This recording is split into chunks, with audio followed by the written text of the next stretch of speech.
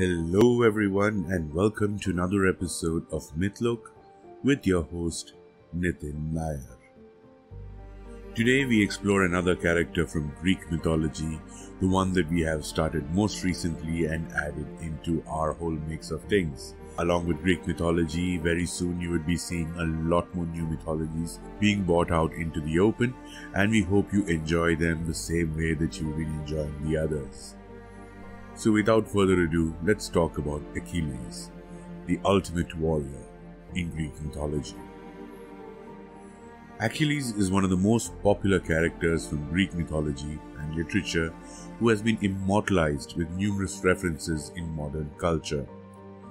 The legend of the Trojan War centers on the heroic leader of the Myrmidons who was unbeatable in battle, and only the intervention of Apollo ended his reign. During the Trojan War, he is known for killing the Trojan prince Hector. Although his exact execution is not mentioned in the Iliad, other sources claim that Achilles was killed by Paris, who was in fact the brother of Hector. In his later works such as the Achilleid, which was written in the 1st century AD, it is believed that he was invulnerable to all of his body forces due to his mother's holding him by one of his heels as an infant. Achilles was the bravest, handsomest and greatest warrior of the army of Agamemnon in the Trojan War.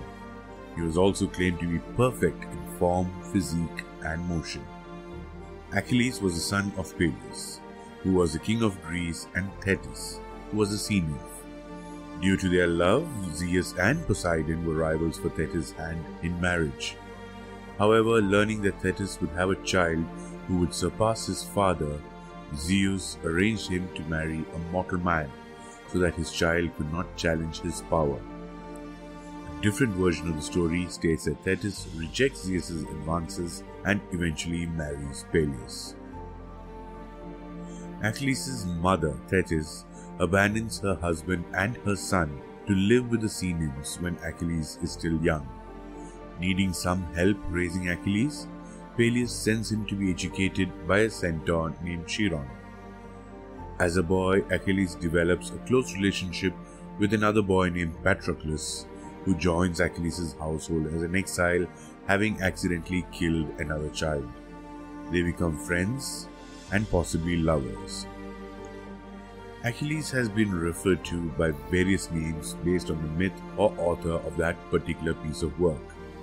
He has also been bestowed with different names at various stages of his life, like Pyrrhus, Achilles, Acus, Ammonius, Aspetos, Larisaeus, Ligeron, Nereus, Pelides, Titius, and Podarcus. Achilles was the most powerful warrior in the whole of Greece. He was a master strategist and adept at using almost any weapon in the army's arsenal. Due to the incident where he was dipped into the river Styx by his mother, he was also invulnerable to attacks anywhere on his body apart from his heel.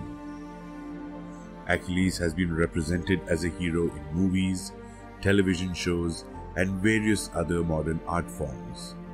The most famous representation in modern times was when Hollywood actor Brad Pitt played the role of the Greek hero in the movie Troy. The term Achilles' heel has also been used to refer to someone with a weak point, despite an otherwise strong constitution.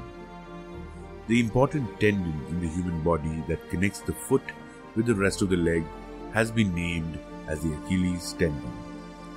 As you can see, Achilles has played a huge part in modern times, with a lot of different stories and different attributes from his past being even used today.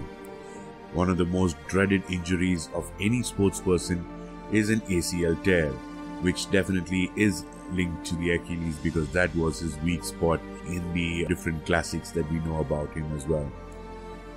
As you can see, there are many such warriors with godlike qualities who have been blessed in many different ways by the gods in Greek mythology, which is similar to many of the other mythologies, especially the more Eastern ones that we come across. Stay tuned to Mythlok, where we are going to be bringing you a lot more characters from Greek mythology and others as well in the days to come. This is your host, Nitin Nair, signing out by reminding you once again that Mythlok is the home of mythology.